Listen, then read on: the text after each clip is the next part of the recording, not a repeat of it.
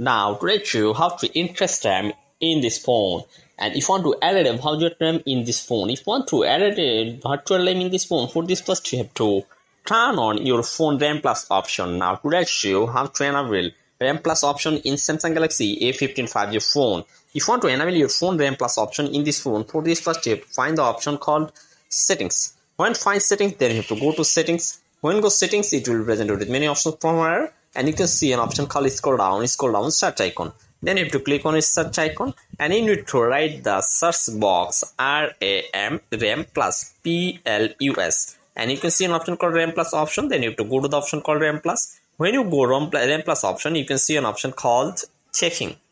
Scroll down, you can see an option called RAM plus. Then you have to click on it again, RAM plus, and you can see an option off. You just turn it on this option on and select your RAM. You added a virtual RAM 2GB, 4GB, 6GB. I selected 6GB and click OK and click restart and added my virtual RAM properly. So viewers, if you want to like this video, please subscribe my channel.